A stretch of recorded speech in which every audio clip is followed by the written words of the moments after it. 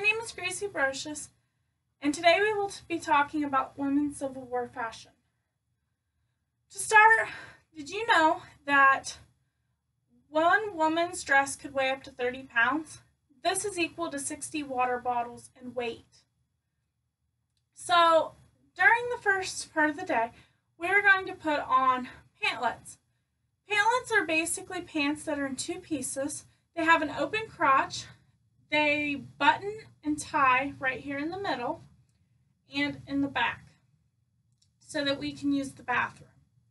Now we move on to the chemise. The chemise is like a small nightgown. It is used to soak up sweat, and oftentimes women would have many of this piece. Moving on to the next part is our corset. Corsets were a very popular thing back in the day to get that wasp waist. You can see that it is laced up in the back, and I'll put it on this mannequin here. It snaps in the front. Corsets were often made of whalebone, steel, which is what this is made of, and horsehair. And then this would tighten up and constrict the waist. These cause many problems for women, such as fainting, dizziness, headaches, and stomach aches. Women also wore corsets when they were pregnant, not while they were at home, but if they would ever go out calling on people or to town, they would wear these corsets, which was very detrimental to the baby. Now we move on to the hoop skirt. According to Kate Hadlin, these were called tippers or tilters because of how they move. I'm just going to pin this here. So these are why women started wearing pantlets, because as you can see, there's a lot of movement in this, even if I just let it go. See, it still moves. So the pantlets were made to keep your ankles covered because it was very unladylike back in the day to have your ankles uncovered. These were also very dangerous because of fires and horses. Horses don't like a lot of movement. As a Civil War reenactor, I've been working with my horses to get them used to this. But a lot of women would die because of being trampled or dragged because a horse would spook on the hoop skirt. Now we move to the bustle. This is a pillow form bustle. This is the only type of bustle that would be worn with a hoop skirt. Oftentimes, other bustles were made of leather and steel, just like our corset and hoop skirt. See, it just ties in the front, just like the drawers would. And again, the whole reason for a bustle is to give the illusion of your waist being smaller. I'll turn this sideways so you can see how the bustle lays. And it just lays there.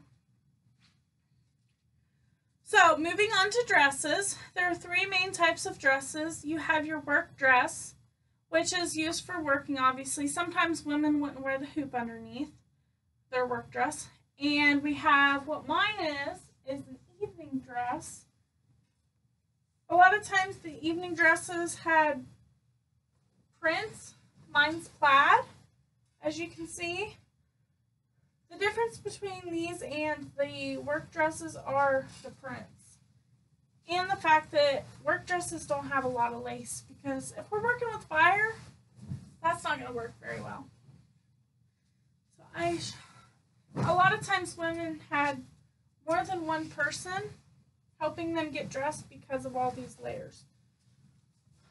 Because it's very hard to get dressed. From experience, it's very hard to get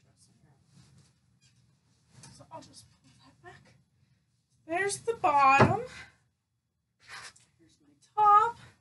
You can see the lace on the sleeves to show that it's an evening dress.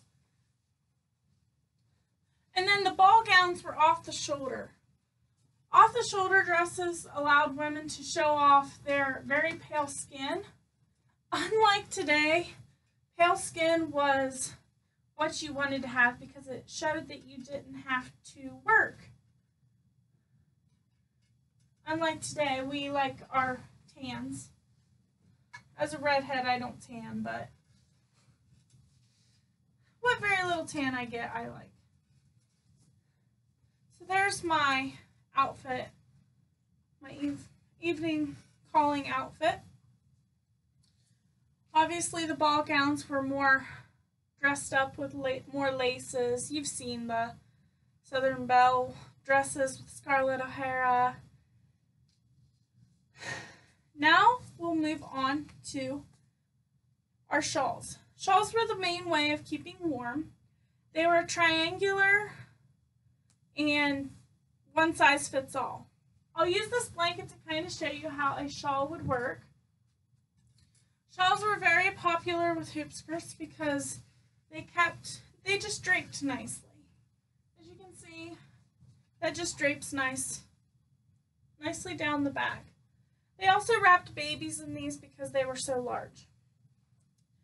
Now we move on to hats. It was very, very highly frowned upon during these days to run around with a bare head. So, poor women and slaves would wear scarves around their head. Now, the middle class and upper class ladies would wear hats. These hats were made of felt, velvet, silk, straw, and many other things. They were often crafted with ostrich feathers because back then it was very inexpensive to get a hold of ostrich feathers. And you could also dye them many different colors to match your dresses. So if you would like to hear any more about Civil War fashion, just let me know and I'd be happy to make another video. Thank you for watching and bye.